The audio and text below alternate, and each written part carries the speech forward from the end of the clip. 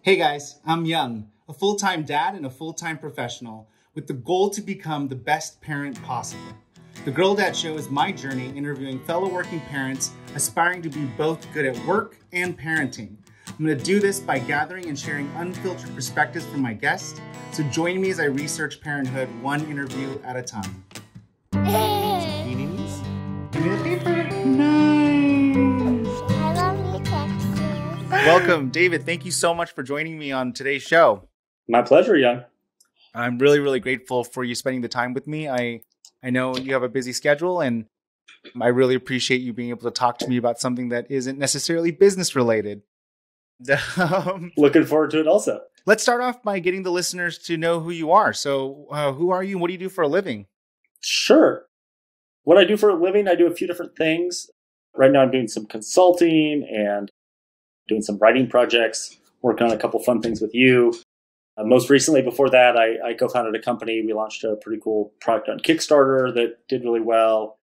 Before that, I've done operations, finance, a few different things throughout my career. It's awesome. Yeah, and I think you're being a little bit humble. I feel like you've done a lot more than that, but that's neither here nor there. Because you also did something pretty cool before the Kickstarter thing as well. I mean, you've had a long history of like exploring different realms and different career aspects. And yeah, I mean, I mean, if you don't mind sharing at least one of them, because I know you, and I'd love for the listeners to know the context behind this. But you even got into some stock trading and investing, and I did. That was actually the first thing I did right out of college. I had a degree in philosophy in 2005. Weren't a lot of philosophy jobs to be had, but I'd always been pretty interested in the stock market. My mom traded stocks back in the day, and so I was kind of familiar with it and learned about options trading before it was real trendy, but loved the leverage and volatility there. So I spent a few years at different times of my life doing that.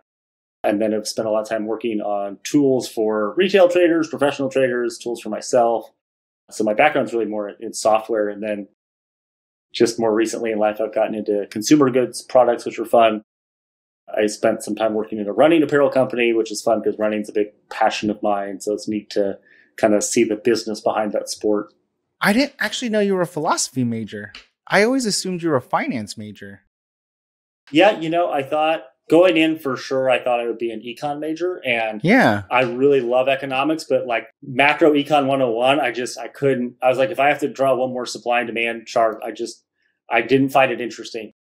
And philosophy was what I found really interesting. And I had gone to a school that was kind of more liberal arts focused. And so I decided to just kind of lean into that because that's what I liked. And at the time, I thought I'd probably go to law school, but then I realized I didn't want to be a lawyer. So yeah, it served me well. It's not the most directly applicable, but the thinking skills are useful for everything you do, obviously. No, it's really cool. I mean, I know you, so it's a little bit unfair. I have the unfair advantage, but it also helps to know you in this circumstance because you definitely approach life, both work and parenting, with kind of like a philosophical mindset. Like you're always looking at it from like all the different angles and all the pros and cons. Like you're always like assessing it from all these different points of views, and it's pretty interesting to hear that that's kind of like where that initial passion and kind of like inclination steeped from, because I never actually even knew that. So even me knowing you, I'm learning something new about you. So this is great. I do try and approach life that way. That's or that's just how I approach life. Maybe it's just natural. Yeah, philosophically, right? What is the meaning of this? What's the point? Exactly. Of this? Yep. Yeah. So just before we get into it, what are some of the big projects you are working on?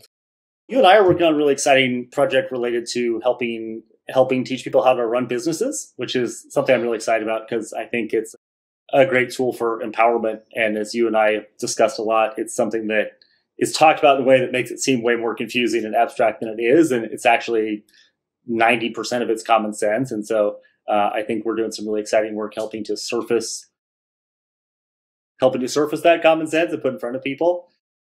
And then I'm also working with some folks who have been teaching MBA students for a long time and are looking to kind of bring some of their greatest hits online. So that's another opportunity to just kind of help share knowledge. These people are experts in what they do and, just kind of need some help translating that into an online world. And again, I think it'll be really powerful for young people who don't want to go to an MBA program or don't have the wherewithal to do that or whatever, but they shouldn't be separated from that knowledge just because they can't get into those universities. Oh man, those are two really great projects. And if I can be biased, I'd say that the first one sounds amazing. I think it's going to be pretty good. I actually don't know that much about you, which is so funny because we've talked about so much, yet we haven't gone more than surface level. So I'd love to ask you about your kid. Like, tell me about your kid. My kid is amazing.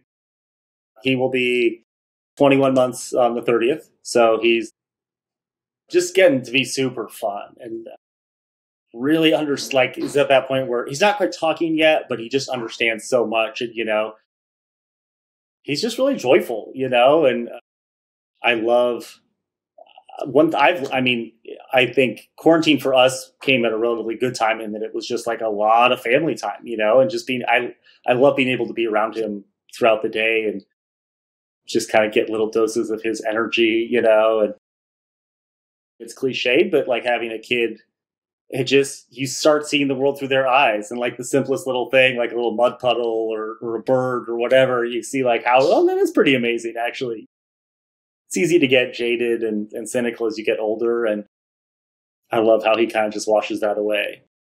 It's amazing, man. I love it. And so you have an almost 2-year-old boy. Yep. And that's you just have one kid? Yep. Just the one. Yep. Any intentions of having more? Yeah, it's something we're talking about. I think we'd both probably like to have another one. We're not charging hard toward that destination just yet, but it's something we've been talking about more and more. And I think sounds, once you have 2 kids, right? Like, once you've done it once, you're like, well, I don't know, it'd be fun to have a sibling, and it doesn't seem as intimidating. I think there's parts I would appreciate about the newborn phase a little more if I, not having all the kind of fear of being a new parent. Maybe soak it in a little differently. Yeah, I think that for us, it was like we wanted to like group them as much as we could together because our logic behind that was it'll be easier if we're just kind of like bam, bam, bam, bam, bam. And so ours are 2 years apart, and we're like trying to go for the third, but like, because I wanted a lot of kids, but we kind of stopped at 2 because what you don't realize in this logic is that they're hard work. And so they're really tiring, and I'm like, I don't know if we can add another one. This is unbelievable. And it pushes you way beyond what you thought were your limits in physical tiredness. And so it's a fascinating thing that parents go through. It's kind of incredible.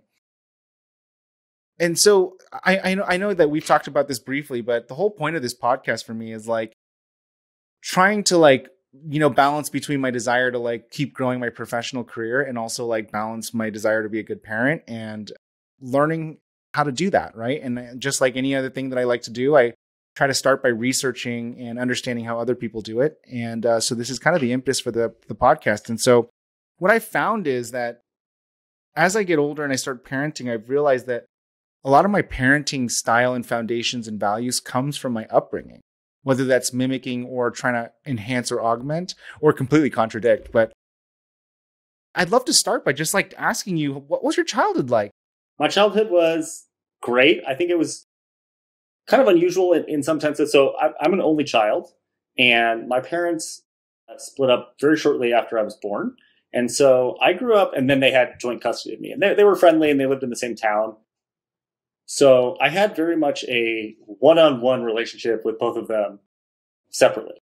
And they were both very, very intelligent people, and really never, I don't know if it was a conscious decision, but they didn't really treat me too much like a kid. From an early age, they just kind of talked to me and treated me like I could understand what they were talking about, what was going on. And so I think that certainly shaped me a lot. And I was one of those kids who was kind of more comfortable around adults than kids, really. Kind of feel like I didn't really understand a traditional family because I didn't grow up in one. Like you just said, like whatever you grew up in is what's normal to you. And so I think that always made me, I wasn't someone who imagined having a family, but as it's come into my life, it's just like the greatest blessing, and I'm so glad that that's what happened, but it's not like something I was planning for. Do you feel like there was like impact in your current way that you're parenting, like based on how you were brought up? Like, do you feel like you're mimicking some of the things that you grew up with, or are you trying to like, because obviously it's significantly different just at the literal level. Yeah. What does that look like for you? What's the major differences that you're seeing between you and your parents? because of that, I'm really aware of, I mean, he's 2, so it's kind of impossible for it to be otherwise, but like of him having a childhood, and that the kind of innocence and fun that is just comes naturally to kids. I think if kids are put in situations where they feel responsible for things, like kids will take that on, but it's not really the best.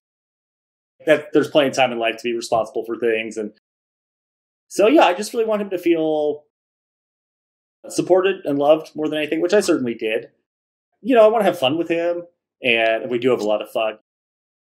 But I think one thing I do carry on from both of them certainly is just the idea that, like, you don't know how much they can understand how early, and so there's no reason to talk down to them.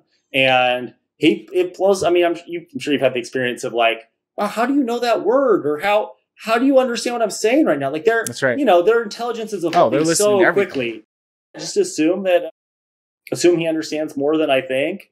And it's made me, he's at that phase where he just will mimic things. And so it makes you hyper aware of the small things you're doing and the big things you're doing, and assuming like, well, he's going to just be copying those patterns of behavior. So trying to be really conscious about that and setting just a good example on a day-to-day basis, I would say, is kind of my focus. And then just spending a lot of time together as a family. That's really like, I think that's something, frankly, like I just we didn't really have that as like a family unit, the nuclear is all 3 of us. And he really seems to enjoy it, and so do I. So prioritizing that. And when I said, like, for me, family's more important than work, like that's a value that like I've become pretty clear on and like really try and live every day. And it is important to me. You're making some big moves, right? Like you have had a couple of really exciting entrepreneurial experiences, hit some really large milestones with, some of the companies that you've started. You've made the conscious decision fairly recently. I'd say like even within the last year, 6-7 months, to like take an intentional approach on your life to adjust it to meet your new value prop of this time over work. I did step away from my day-to-day role there earlier this year. Yeah, largely because I wanted more time and kind of energy for my family. And as you know, like being the co-founder of a startup, particularly if you're in charge of the operations, it's not a job you can put in a box and say, oh, it's 5:00, I'm done. There's always messages and meetings, and that's fun and exciting. And when you're younger, I think that's great. But I just realized like there's going to kind of constantly be a tension between putting as much time into my family as I want in the business. And so for me at this phase in my life, it just was pretty clear to me that I wanted to be able to put my family first. Obviously, there's like a lot of privilege embedded in that, in being able to do that, but at the same time, I had that opportunity. So that's what I wanted to do. My dad worked a lot. He's a great dad, an amazing man, but he worked all the time. He just liked working. I think that's why he worked all the time. And he made a great living and he supported us. And, we paid for private school and college and all kinds of amazing stuff. But I wish we would have spent more time together. I had the chance to change that. Yeah. That's wild. So because you wanted that, you're making that intentional decision to change the dynamic in your kid. Trying to. Yeah. Yeah. That's amazing, man. Because I met you during this transition. I met you when you were actually starting to like figure out how to like control your time and work, and like starting to do consulting for that exact same reason, which is really, really like, I think where we bonded a lot, because I mean, obviously like I started the same journey early last year. And so maybe similar time we're going through this, like very similar time. We're talking months here that we're kind of going through the same life cycle in our. Yep. I think that's why we connected so much. That's probably what it was, right? We're both just like, we felt this like kindred spirit. We're like, oh my gosh, my brethren, Yep. like the same kind of emotional and mental journey and struggles, quite frankly, because it's a weird jump. I feel like with society today and how we qualify success, it's very, very difficult to explain. I don't know if you've ever talked to your parents. Let's actually ask you, how do your parents feel about you doing this jump? What do they say? What does your family say about this? My parents aren't around. I lost my mom about 10 years ago. And then my dad passed away last year, actually. And that, to be honest, is another thing that contributed to really wanting to go deep on what mattered to me now. Because, it's again cliched, but like losing people really makes you realize that life is pretty short. My mom was 57 when she died. My dad was 70. You never know what's going to happen. And like, I do know that today, like I can go to the beach with Milo or whatever. And I don't know what's going to happen in the future, So it's kind of optimizing for the present in that sense. And that was a big push to really be like, yeah, you got to just do what really matters to you. And there's not necessarily going to be more time. My dad ran his business until a few months before he died, which is a huge accomplishment, and his business was almost as old as me. Like it's his other child essentially. And it's amazing what he built. But also, like, I think I always imagined he would have that time after he's working to do whatever he wanted, which he certainly earned. And he didn't get to have that, and that's really sad, obviously. So that for me was a big impetus to go, you gotta, if this is the urge you're feeling, like, you gotta just listen to that. Dude, that's wild. I'm so sorry for your loss. And I can definitely understand how that could force you to like really rethink your life, right? Like you just like casually layered in all these like incredible tidbits of monumental information that I'm sure philosophically you're just like wrestling with, right? Like this whole idea of like, he worked so hard for what, and then to like, be able to like spend some time and then he wasn't able to spend that time. And not to say that it doesn't mean anything, but like, just kind of relooking at like how fleeting life can be. And I can just like see all the different variables and like, and the calculations you probably went through and had to go through. And not that it's bad or good, right? Because there's no judgment no matter which way, but all you can do is try to like do what's going to make you happy and fulfilled. And I think that you're very, very brave for being so transparent and sharing. So thank you for doing that. And for whatever it's worth, I empathize and I completely understand what you're saying, even though I haven't experienced that fully. I do know what you mean. Like in a much lesser way, I've been like kind of struggling with the same concepts. Like I look at my dad and he's still alive, but he has some health issues and whatnot, but it's like, I don't know where I saw this, but someone said this. They're like, you got to like look at your parents. And I think he was like a successful entrepreneur, these like influencer types that are on like social media about business. And he was talking about like how he had to like slow down intentionally because he calculated backwards how many times he thought he was going to see his parents. And it was like the weirdest thing, right? Because he's like, my parents are like 70, like the average age, they're decent health, but let's say he lives for 15 more years, right? He lives to be like 85, right? Let's say that's good. And maybe he lives to 90. Great. But let's say I see them like twice a year because I'm busy. I'm running my business. I see him on Christmas and then I see him at like my kid's birthday, right? Great. So I see him twice a year. So now that's 30 times I'm going to see him. That's 30 more times that I'm going to see my parents. Right. And it's like, and I was just like, what the heck? That's like the wildest concept, right? Like, it just like blew my mind. And so morbidly, I did the exercise as well. Like naturally, you start doing it, and I'm just like, oh my gosh, we got to go see my parents. From my perspective, and I know obviously a lot of people have challenging relationships with their parents, and for good reasons. But I do think it's an important relationship to put effort into, and when they're not here, you'll probably wish that you had. That's right. And again, that's something that if they're here now, they're here now. You don't know what you get in the future. I think we spend so much time, just banking on like, oh, it's gonna be different later. Well, we'll all retire to some compound, whatever. And like sometimes people make that happen, but usually life just kind of keeps going on in its kind of automatic way, and that's great, or it can be great. If we can get into specifics, can you like talk us through like what you actually articulate? Because it sounds like you put some pretty strong specifics and containers on what this new value prop and lifestyle looks like. And I know we've had some brief conversations, over the last few months. I guess what I'm trying to get at is like, it sounds like you actually have some black and white things that are non-negotiable now.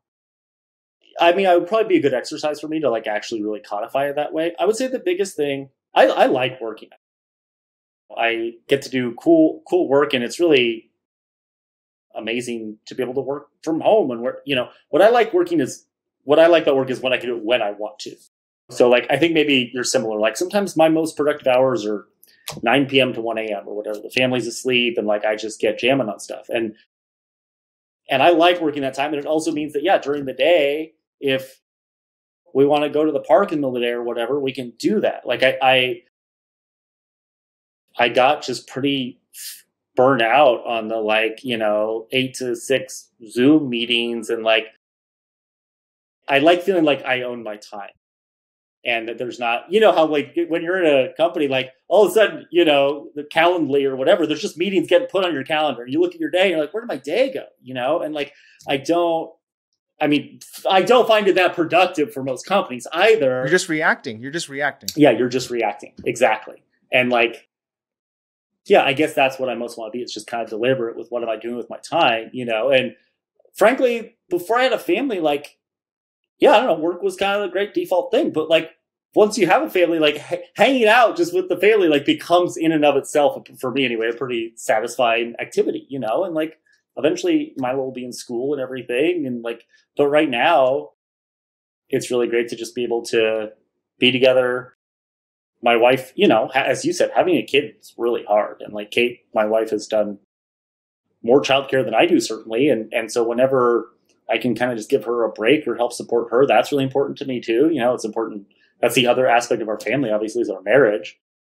I didn't grow up witnessing a marriage. And so, again, it's another thing that I'm kind of figuring out as I go. And it's really important to me to do a good job. My wife is the best thing that ever happened to me by a million, just to be good to her and give her everything she deserves is really important to me, and obviously I'm our primary income earner. So work is an important component of that, but yeah, it's kind of a decision to make work fit into life instead of the other way around.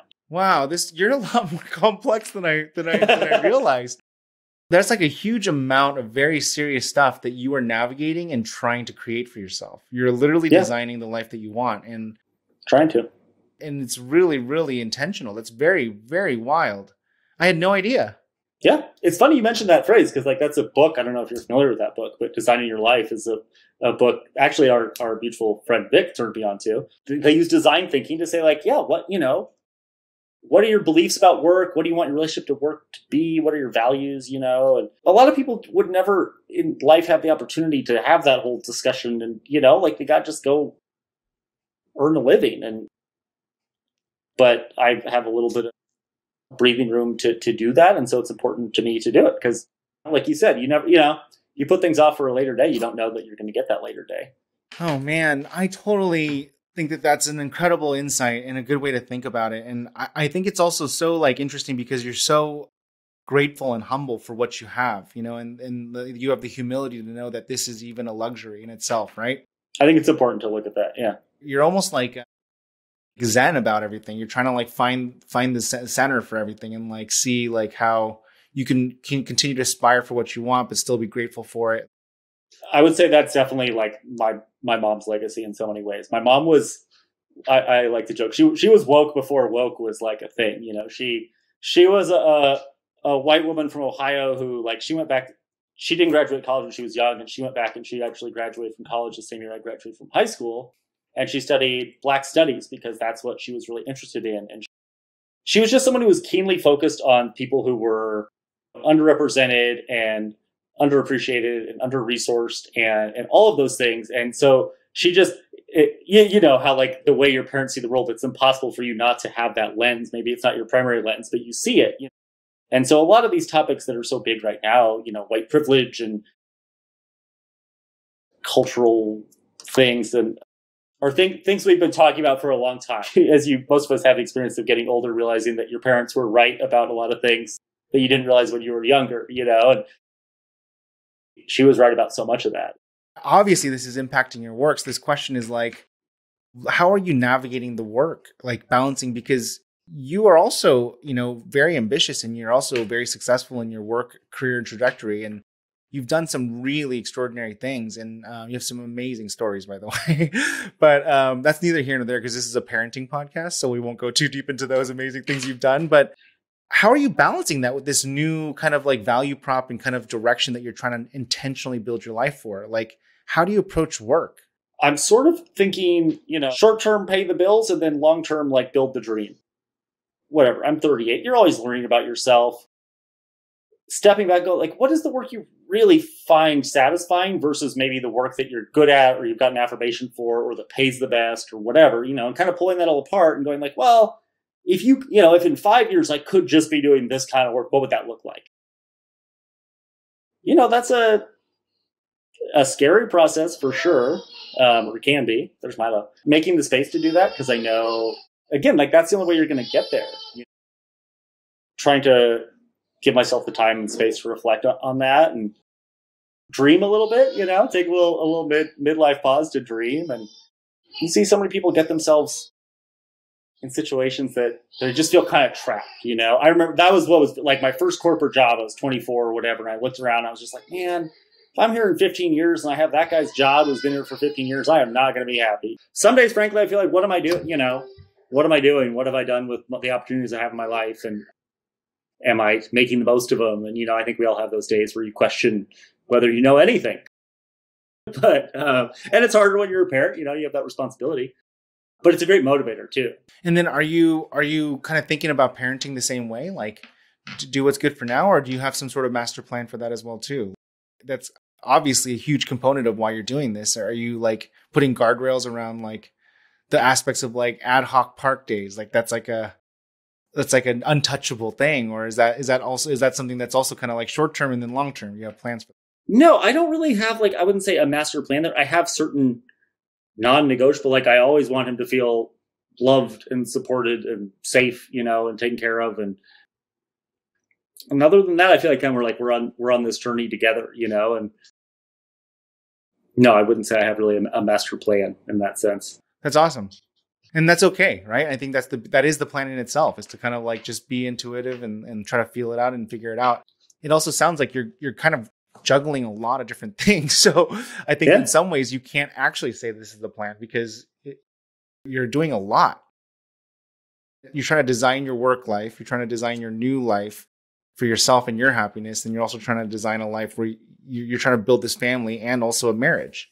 To me, that's what parenting comes down to, is it's juggling. And that's like you said, it's the hardest thing, but it really makes you grow too. Because you're like, well, okay, I can pull a little more out of myself than I realized because I need to right now. Oh yeah, totally. Like I think like the biggest shocker for me was just like how little sleep you get like the first year or two of like a child's life. Like, and you don't even like, because I feel like, I've worked hard, right? Like I've grinded at startups and I've built my own companies, and I remember staying up like, all night long for weeks, right? Like sleep on an hour or two and then like go back at it, and it's just like adrenaline and focus. And this is more tiring than that. You're like, how could I possibly sleep less? And you can, and you will. Right. You literally will. Yeah. Yep. It's humbling. I would say I was pretty very humbling, naive, thinking like, I don't think it's going to be that. We went to like the birthing, the class with other expecting parents. And I was like, I don't think it's going to be that hard. Like my wife is a champion ultra runner. So she runs, 50, 60, 100 miles at a time. And I've crewed her for that. I'm like, well, we've got this endurance thing down, but like, yeah, it's every day. There's no break, and it's this thing that you care about more than you've ever cared about anything in the whole world. Yeah. And it's mentally draining and emotionally draining. And then it like makes the physical part even that much harder, but you still muscle through it for some reason or another. Like you just get through it, and biology. It's incredible. Yeah. And it's like, so your threshold is like magnified. It's like, it's so much bigger than you think you can push yourself. And I think that is like one of the biggest like ahas, like as most parents that I see go through, is that like they start to realize like, oh my gosh, I actually didn't know I could do that. And then you start to like, I don't know, like you tell me how you feel about this, but I feel like I just have like a bigger appreciation for everybody. My empathy level is like so much higher. And like I'm a lot less judgmental and just much more like relaxed. And do you feel like you're the same way? Oh yeah. I mean, it connects you into humanity in this different way, where you're just, you're seeing this person start from zero and become into the world. And you see some, kid throwing a tantrum at a restaurant or something. And like, you just have a different perspective on everything. How hard parenting is, and like that parent who's overwhelmed in that moment or whatever, like you can understand. I think it does make you less judgmental. Pre-pandemic, I would have this is all pre-pandemic, but like when I was younger and I'd see that, I'd get annoyed, right? I'd be like, oh my gosh, that's so lame or annoying. Now when I saw that like pre-pandemic, I'd like want to help the parent. Like, yeah, can I hold that napkin for you while you address that? Or like, you just want to lend a lending hand, That being said, like, do you feel like that has parlayed into your view on work and the projects that you work on? that level of like empathy and the kind of growth of like your understanding of humankind? I think it's highlighted for me how important that is in my work, to be connecting with people. And like, I think both those projects I talked about, what's exciting to me is like the idea that I could help put knowledge in people's lives that would help them, and like on the other extreme would be trading, right? Like trading, I always said, you make money or you lose money. That's really all that happens. You could come up with some reason why you're contributing to the world, but you're not, like, you're really probably not. And that's fine. Like, there's nothing wrong with that. It's super intellectually stimulating. It's exciting, but it doesn't fill me up. And so, yeah, I guess I realized, like, yeah, I'm kind of a, hippy dippy person in that sense, where it's important to me to have that in my life, and kind of acknowledging that about yourself. Yeah, I think having a kid has opened that up more and more. And, having a kid, it makes you very vulnerable in some ways, because you do care so much and they're so fragile and you love them so much. And I think that vulnerability also leads to strength and growth, So as much as I want him to be able to be exactly who he is, then I'm kind of can bring that energy to myself a little bit too. Yeah. Do you think that you qualify success in business a little bit differently than you did before? Yeah, I think so. I'm much more, if there was some hypothetical scenario where I was just like, had a little business that was paying all the bills and it had no prestige associated with it, no one knew that I did that, that would be fine. And I think there was a time in my life where I was like, oh, I want to be thought of a certain way and this and that. And and like, I just don't really care right now. If those things came along with something I was doing that I love, fantastic, but like, that's not what I'm shooting for, And I think that's been a big growth process, really extending back to even before. Well, really, like all the way back to when I left finance and technology. That was because my mom was ill and I wanted to be with her. And like I had a great job and was like right where I wanted to be, But my mom was sick and she didn't really have anybody else, and I knew I wouldn't feel okay like going to work every day and being far away from her, And so I think looking back, that was 2010. I was already being like pulled away from this, like, oh, like maximize your salary at a certain age or whatever, And yeah, so I think, like that's just who I am. And that's probably why, like, I look back, like, why didn't I want to be a lawyer? Like, oh, because it's probably the most efficient way to make a bunch of money at that time, or go into iBanking, I guess. I don't think I would have been that happy. Yeah, in hindsight, yeah, absolutely. It's easier to look at that and see it. And it's really validating too, if you can like do that for yourself, right? Knowing that those career transitions probably made a lot of big differences in who you are right now. And it's hard to like do that and then like have the realization later. But I mean, it's also really great when those things happen. You're like, hey, I did the right things by moving and changing those things. But I'm sorry to hear that the other reason why that happened wasn't necessarily an ideal reason either. It sounds like your parents, their death were really catalysts for a lot of change in your life. Well, obviously for obvious reasons, but also like, philosophically and directionally, like you really take those moments and you like learn from it, adapted it, and kind of like intentionally drove yourself into different directions. Yes, very much so. I think to put it bluntly, like after my mom died, I knew I was going to be really sad for, and I saw that as an opportunity, like, well, let's just push really deep. What all is here? Well, I loved my mom a lot. She was a pretty challenging person. We had a pretty challenging relationship. And so it was just a time to like unpack all that and go, well, what else there? How's that driven you to where you are right now? Where do you really want to be? And yeah, that's because I came home back to Santa Barbara at that time. That's why I met my wife. That's why for the last 10 years, I saw my dad once or twice a week instead of like once every 3 months, so that's another blessing. And I'm not sure I believe that everything happens for a reason, but when I look at that particular zig or zag in my path, I'm grateful I made the decisions I made. Yeah, and I am too. I mean, I don't think we would have met if you didn't. And I'm also really glad that because you made those decisions, we're kind of on the same journey, and not obviously in the way that we got here, but also like just in the way that we're thinking about our parenting. trying to build a career and trying to build this lifestyle that is much more intentional to what we want, that is really like, I guess it's just more balanced and kind of like more thoughtful in the sense of like not succumbing to, what we societally accept as normal success. And I think, and that's one thing I think is cool in society. Like, I love that you're having these conversations with people. And like, and that's part of what motivates me to be pretty open about the path I've been down, is like, I think we all do better when we can be more real with each other. And the nature of work in society is changing so rapidly that like, it is possible to work from home and make a good living, for a lot of people. And that opens up different possibilities, or work 3 days a week or whatever.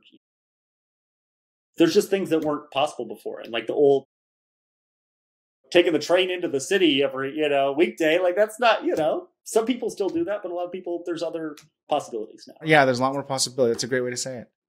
I have basically 4 questions that I want to ask every guest. So there's some symmetry to what I do here. And so I'd love to kind of just jump into my last 4 questions and just kind of rapid fire them at you. Sounds great. All right. So what advice do you have for other parents and soon to be parents? I think be kind with yourself, seek out other parents that you respect, don't think of it as that there's one right way to do things. You are going to get a specific human being, and think of all the adult human beings, and how different they are. And your kid, you don't know what that person is yet, but it's the process of getting to know them. And don't judge yourself if your friends are sleep training their kids and they're sleeping perfectly in 2 months and yours isn't. It's not because you're doing something wrong, I think just that kindness with yourself and just to soak it up, everyone says it goes so fast, but it does, and you look back at pictures from 3 months ago and you're like, oh, it was so different, so just try and be present with it, I think. Yeah, absolutely. If you could go back and tell yourself one thing before you had kids, what would it be? I guess that, you'll do okay. You have decent instincts and you'll figure it out. That's great. What is your all-time favorite business book? My all-time favorite business book? I would probably have to say High Output Management by Andy Grove, which is not like a barn burner, but man, that guy is smart. And I'm a big fan of The Hard Thing About Hard Things, also, Ben Horowitz. Yeah, that's my favorite book. Yeah. Can you message me the other book so I can read that one? Because I've never even heard of it. He's amazing. He is an immigrant, became the CEO of Intel, and genius. Wow. Yeah. For you to say someone's the smartest person then I definitely want to read that book. Yeah, that's quite the compliment. Okay, and finally, what is the most surprising thing that you learned about yourself becoming a parent? This maybe sounds not great, but how much I like it. I was pretty scared to be a parent. I didn't, like I said, the whole family thing, I just felt like I didn't really know what that was like. And man, I love it. It's so, there's just so much sweetness and light there that is just awesome. That's awesome, man. Yeah. Hey, thank you so much for taking the time to talk with me today, David. I really, really appreciate it. And it was really, really fun getting to talk to you about parenting, but also getting to know you better. I just learned so much about you. And I hope that all the listeners that are checking in also learn something from you and can glean some insight on how they can navigate their life and how to be a good parent. Yeah, it's my pleasure, Young. And thanks for starting this conversation. I think it's so important for people just to talk about the reality of parenting and it's different for everybody. And, kudos to you for getting these conversations going. Oh, thanks for saying that. Yeah, I'll talk to you soon, okay? Sounds good, bud. Thank you. Yep. Thanks for tuning in to another episode of The Girl Dad Show. We hope you enjoyed that interview. And if you want to subscribe to our email list and learn more, you can head over to thegirldadshow.com. Thank you and see you next time.